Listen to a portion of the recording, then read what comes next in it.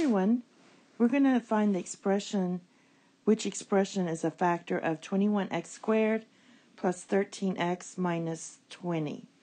So, I'm just going to play around with this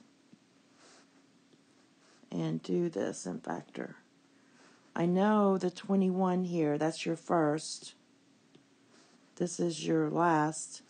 And this is your outer plus your inner. So basically, I'm going to do 3 and 7. So 3x and 7x. So I know that's going to be true. And given that they kind of already give you a hint here, for 20, we're not going to use 10 and 2 or anything. We'll be using 4 and 5. So I'm just going to put it anywhere. And I want a positive 13. So if I put the 4 and 5 there, one's positive, one has to be negative. Because when you multiply those two, you need a negative 20.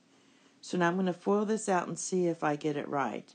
I know the first one works. That's your first. So that's 21x squared. And then your outer is minus 15x. Your inner is plus 28x.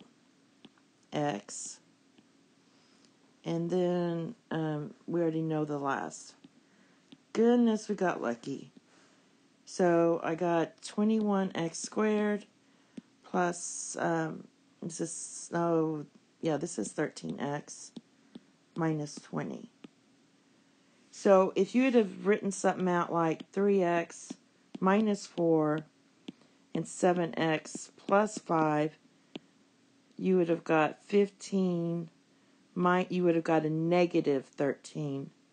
And if you changed around your 4 and 5s, you would have got something else. So that's how I would do that. So here are our two factors. 3x plus 4, which is not there. And our other one is 7x minus 5, which is one of our solutions.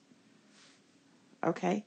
And that's it. Thank you. Have a nice day. Bye-bye.